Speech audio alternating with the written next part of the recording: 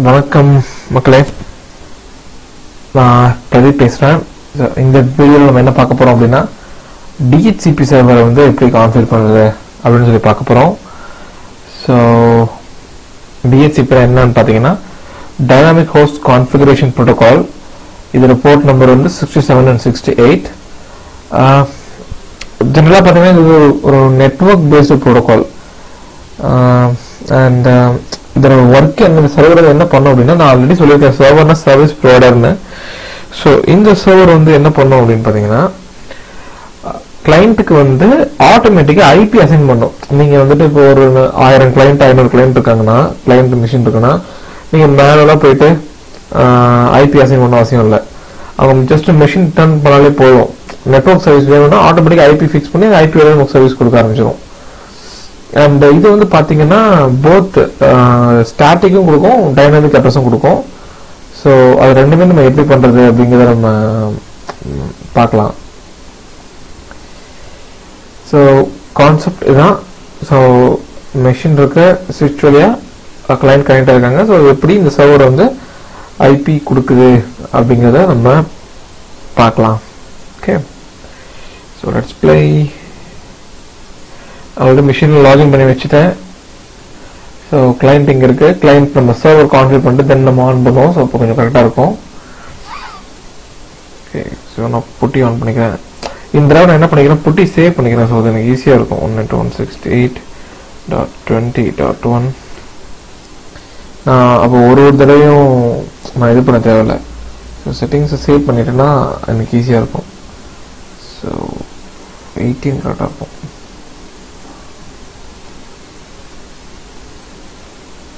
Okay, save பண்ண மறந்துட்டேன்னு நினைக்கிறேன். Okay, next time பார்க்கலாம்.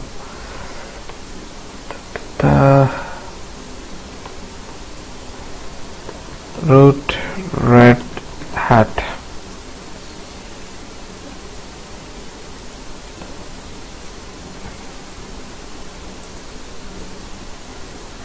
ஓகே, ஸோ என்னோட ஹோஸ்ட் நேம் என்ன, server.payilagam.com. அதுக்கப்புறம் என்னோட லோக்கல் எம் ஒர்க் ஆகுதுன்னு செக் பண்ணிக்கலாம்.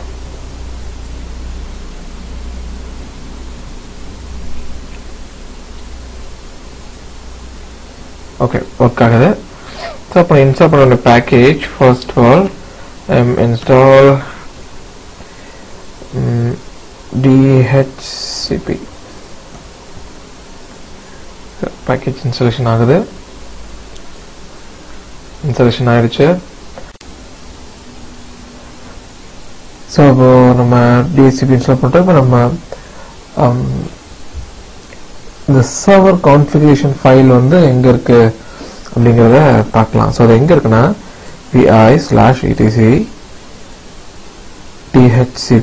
dhcpd.conf அதுல தான் இருக்கு. ஆனா இங்க உள்ள இன்ஃபர்மேஷன் இல்ல. என்ன சொல்லுது, DHCP server config file காட்டுது. C user share doc DHCP star DHCP config example சொல்லுது. அந்த இடத்துல டெம்ப்ளேட் இருக்கு. அந்த டெம்ப்ளேட் நம்ம இங்க கால் பண்ணணும். என்ன பண்ணிக்கிறேன், செலக்ட் பண்றேன், Ctrl+C கொடுத்துக்கிறேன், வெளியில வந்துடுறேன், cp கமாண்ட் கொடுத்துட்டு அந்த டெம்ப்ளேட்டை கொடுத்துட்டு என்ன பண்றேன், tab கொடுத்தேன் அப்படின்னா 4 கொடுத்தேன் அப்படின்னா செலக்ட் ஆயிடுச்சு. 4.2.5 ஸ்பேஸ் கொடுத்து /etc/dhcp/dhcpd.conf அப்படி கொடுத்து என்டர் அடிச்சிங்க அப்படின்னா ஓவர்ரைட் கேட்கும். எஸ் அப்படி கொடுத்துட்டீங்கன்னா போதும்.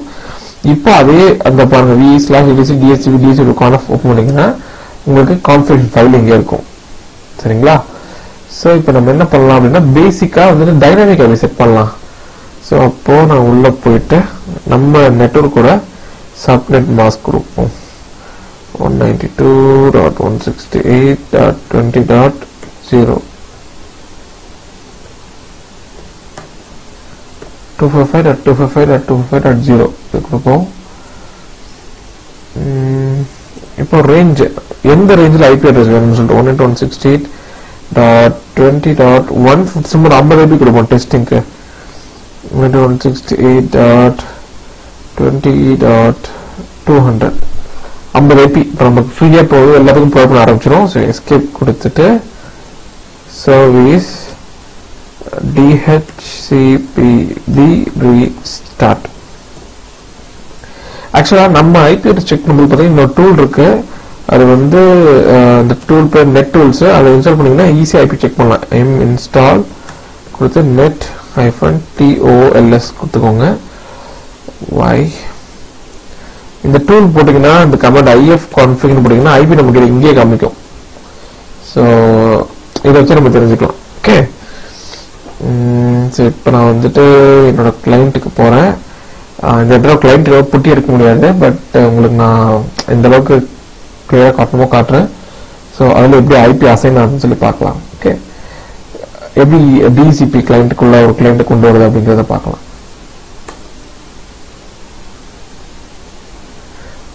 உங்களுக்கு ஏதாவது புரியல அப்படின்னா கமெண்ட் பண்ணுங்க, அப்படி இல்லைன்னா எங்களுக்கு கால் பண்ணி பேசுங்க. ஸோ உங்களால் முடிஞ்ச உங்களுக்கு ரிப்ளை பேக் வித் இந்த கரெக்ஷன் வீடியோ அனுப்புகிறோம். இல்லைன்னா உங்களுக்கு என்ன தப்பு பண்ணுறீங்களோ அந்த பாயிண்ட் உங்களுக்கு ஃபோன்லேயோ இல்லை மெயிலையோ சொல்கிறோம். Feel free to contact as.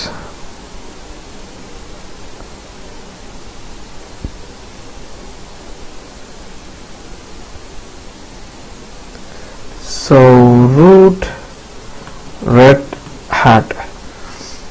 இப்போ இது ரைட் என்ன பார்க்கலாமா? ifconfig கொடுத்தாக்க 20.2 இருக்கு.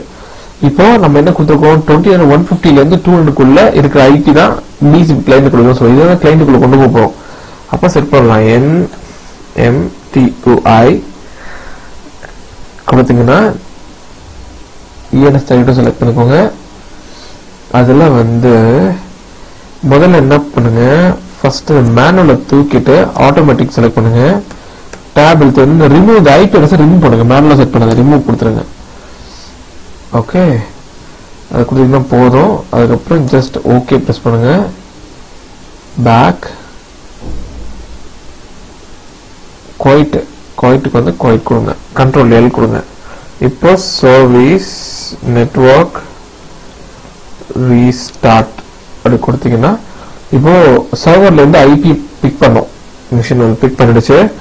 இப்போ ifconfig கொடுத்தீங்கன்னா நமக்கு கண்டிப்பா அந்த 150 இருக்க ஐபி தெரியும். பாப்போமா? வா, பாத்தீங்களா? பெர்ஃபெக்ட்டா சர்வர் ரன் ஆயிருக்கு. அங்க செட் பண்ண ஐபி வந்து உட்காந்து நான்லாம் போயிட்டு மேல எடிட் பண்ணவே இல்லை. ஸோ ஆட்டோமேட்டிக்கா ஐபி செட் ஆயிருக்கு. நம்ம இங்கிருந்து பிங் பண்ணி பார்ப்போம். இப்போ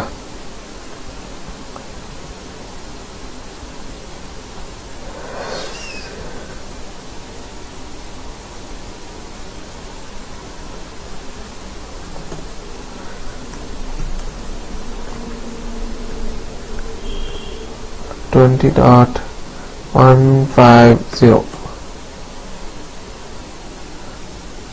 ரெஸ்பான்ஸ் கிடைக்குது எனக்கு. ஓகே, பெர்ஃபெக்ட்டா ஐபி செட் ஆயிடுச்சு. இப்போ நம்ம பார்த்தது வந்து பாத்தீங்கன்னா வாட் இஸ் தட், என்ன சொல்றது, அது ஒரு டைனாமிக் ஐபி. இப்போ மிஷின் எந்த மிஷின் கண்டாலும் அதுக்குள்ள 50 மிஷினுக்குள்ள போயிடும். ஆனா பர்டிகுலரா எனக்கு இந்த மிஷினுக்கு வந்து என்ன சொல்றது, நான் கொடுக்குற ஐபி தான் செட் ஆகணும். அது வந்து ஸ்டாட்டிக் ஐபி. ஓகே, ஸோ அது எப்படி செட் பண்றது அப்படிங்கறத பார்க்கலாம். அதுக்கு என்ன பண்ணணும், இந்த மிஷினோட இதை நான் நோட் பண்ணணும். What is that, MAC address note பண்ணணும். ஸோ மேக் அட்ரஸ் இப்போ இந்த மிஷின் எடுக்கிறேன். 00C 29 E5 26 60. ஓகே, இதான் இந்த மேக் அட்ரஸ். இந்த மேக் அட்ரஸ் வச்சு நம்ம கேம் பிளே பண்ண போறோம். நான் ஜஸ்ட் அப்படியே நான் கால் பண்ணிக்கிட்டேன். மினிமைஸ்ல இருக்கட்டும். ஸோ இப்போ நம்ம இதுக்கு போயிடலாம். ஓகே, ஸோ இப்போ நான் திரும்ப கான்ஃபிகரேஷன் ஃபைல் ஓப்பன் பண்ணிக்கிறேன். ஓகே, இப்போ இதில் பார்த்தீங்கன்னா அப்படியே ஜஸ்ட் டவுன் வாங்க. பாட் இருக்கட்டும். இங்க ஹோஸ்ட் ஃபேண்டசியா இருக்கு பாத்தீங்களா? ஸோ இந்த இடத்துல என்ன பண்ணுங்க, அதை அடிச்சுட்டு அதோட நேம் டைப் பண்ணுங்க. client1 dot payilagam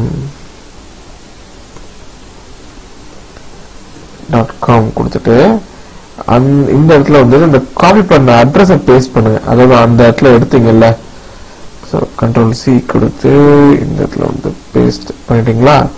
இப்போ வந்து என்ன ஐபி அட்ரஸ் ஃபிக்ஸ் பண்ணுவோம் அதை இங்க சொல்லுங்க.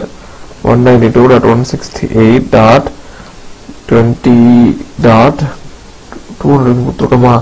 ஸோ என்ன பண்ணலாம், இப்போ 210 கொடுக்கலாம். ஸோ அந்த லிஸ்டிங்ல கிடையாது, மேலே போய் பார்ப்போம். மேலே பார்த்தாக்கா இங்க பாருங்க 200 முடிஞ்சிச்சு. அப்போ இந்த மிஷின் மட்டும் 210க்குள்ள வரணும். ஓகே, ஸோ எஸ்கேப் கொடுக்குறேன், WQI கொடுத்துறேன். Okay, service DHCP restart success ஆயிடுச்சு. Don't save. ஓகே, இப்போ சர்வீஸ் நெட்வொர்க் ரீஸ்டார்ட் கொடுத்து பார்க்கலாம். பட் 115 மேல இருக்கு, இப்போ 210 வந்துக்கணும். ஓகே, பாத்தீங்களா 210 மாறிடுச்சு. ஸோ இப்படிதான் கிளைண்ட்டுக்கு வந்து பெர்மனன்ட் ஐபி செட் பண்றது, அதுக்கப்புறம் டைனாமிக் ஐபி, மாறுற ஐபி, மாறாத ஐபி. இப்போ மேனேஜர்ஸ்க்கு பாத்தீங்கன்னா நீங்க வந்து பெர்மனன்ட் ஐபி செட் பண்ண முடியும், அந்த மாதிரி ரெக்குவயர்மெண்ட் வரும். ஸோ உங்களுக்கு லினக்ஸ்ல வந்து பர்மனண்டா டிஹெச்சிபி ஐபி செட் பண்ணோம் அப்படின்னா இந்த மாதிரி நீங்க செட்டிங்ஸ் யூஸ் பண்ணி செட் பண்ணிக்கலாம். ஓகே, இந்த வீடியோ உங்களுக்கு நல்லா புரிஞ்சுக்கும் நம்புறேன். நம்ம அடுத்த வீடியோ சந்திப்போம். உங்களுக்கு கேள்விகள் இருந்தால் எங்களுக்கு தெரியப்படுத்துங்க. நன்றி, வணக்கம்.